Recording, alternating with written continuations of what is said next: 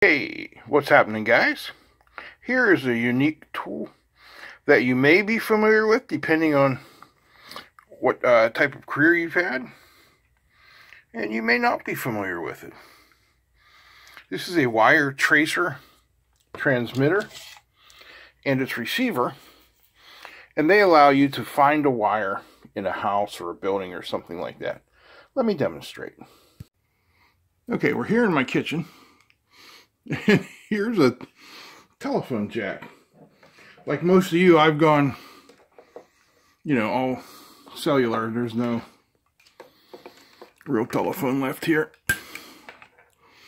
So we plug the toner and tracer in, and we'll turn it on to tone. Now let me get out the receiver. Turn it on here. And as I put it up to the wires,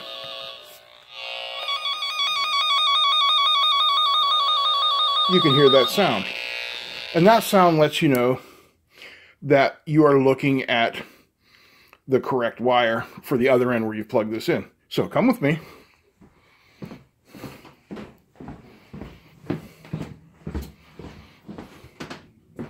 Hidden behind this large Steeler poster is another telephone outlet.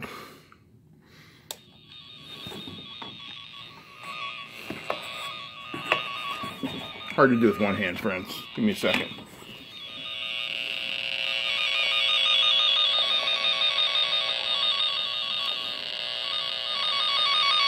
And it allows me to isolate directly the wire. You see, it really doesn't show up on the green and yellow. Right here on the red and black. We're good. Okay, so now you've seen how they work. We can take them apart and see what makes them work. Now this one also has a continuity feature, which is nice. It'll tell you if the lines you're looking at have a short. So let's start by taking apart the transmitter. It's very light. I expect to find a very small circuit board in here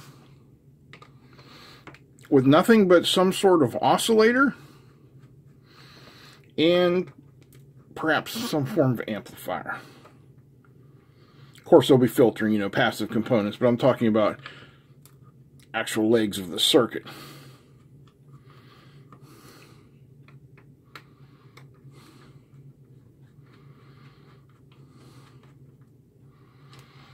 No, give me a second to get it breathed all the way out.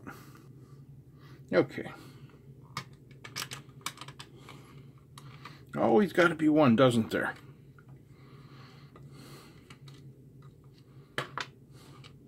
Or in this case, two. Alright.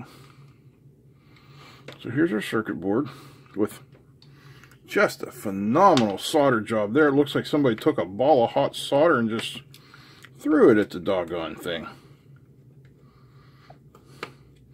We'll repair that.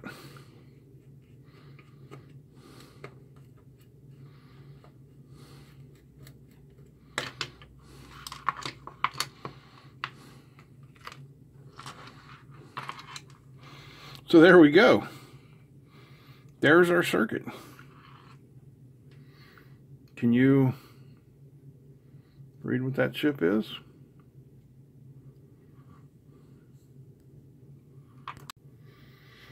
So it's a CD4069, which is a hex inverter. And that makes it easy to make a really simple oscillator. All you need to do is put a little RC circuit between an input and an output. Because when an inverter receives a 0, it makes a 1. When it makes a 1, it receives a 0.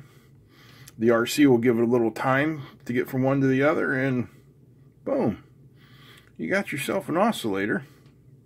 So there's really not a whole lot to see here. We've got our chip.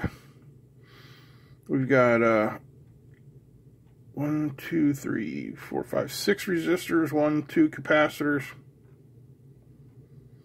Couple little diodes there. Big diode for protection there. And a couple LEDs. Tell you what, let's put a battery back in it. Take a look at the waveform on the oscilloscope. Sound like fun? Here's our oscilloscope probe. Positive, negative, and we'll turn her on.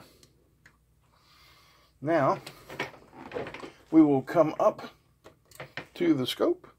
Pardon me, it's going to be a bumpy ride for a second. And I'm going to shut out some of these lights so we can see better here. Okay, so we're looking at the waveform. What we're seeing is kind of just a square wave, basically, at 1.2 kilohertz. And peak to peak. Peak to peak looks like 12 volts. I had the probe attenuation wrong there. Just had to switch it. Yeah, so just a little over 1 kilohertz square wave. Nothing special at all. Alright, so now we know how it's making the tones. Let's find out how it's receiving them. I'm going to put this together off camera. Okay, so, whoops, in the transmitter, we found an oscillator, but no amplifier. But it was putting out quite a strong signal there at 12 volts.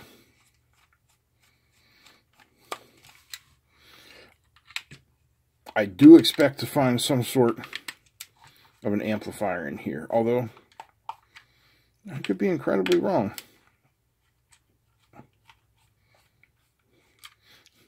We'll see. I'll get the screws out.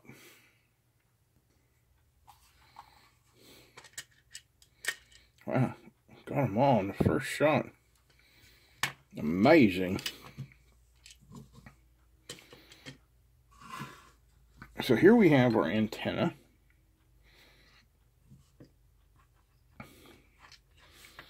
That's not going to come out of there. I was going to take that out.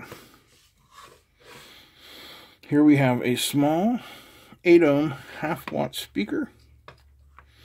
We got an electrolyte capacitor here. The potentiometer, which is the volume knob and switch.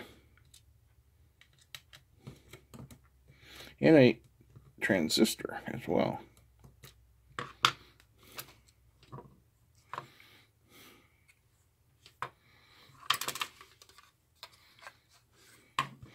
And I am going to take these screws out so I have just a little more room to work here.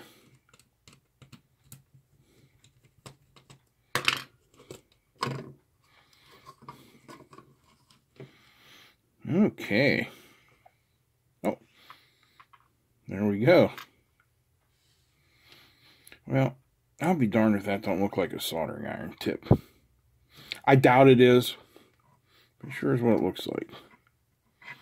Alright, transistor is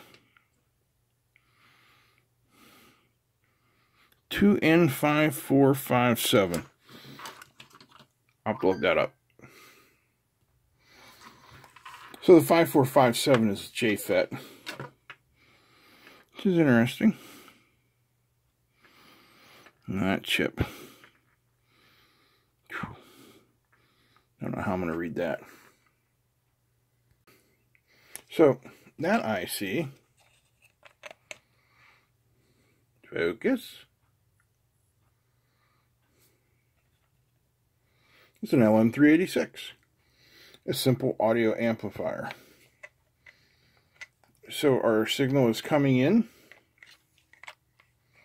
going through a capacitor, a resistor, then through a leg of that JFET, Come out through another capacitor, making it up in here to the LM386, where it is being amplified to audio frequencies.